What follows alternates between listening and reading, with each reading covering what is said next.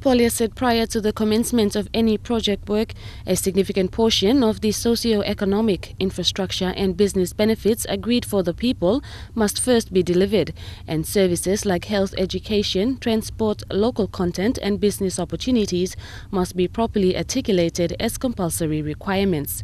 The Elk Antelope gas field in the Gulf province bears immeasurable potential in contributing to the country's gas industry. It's a people's gas. It's a people's resource. It is theirs, as simple as that.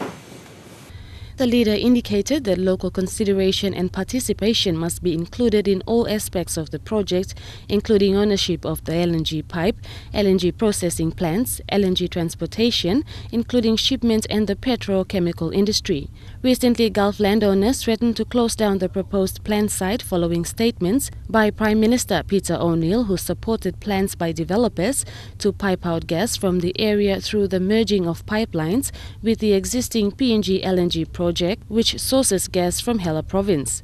The opposition leader supports the landowners by objecting to the proposed merge, saying keeping the two gas projects separate allows for more investments and competition.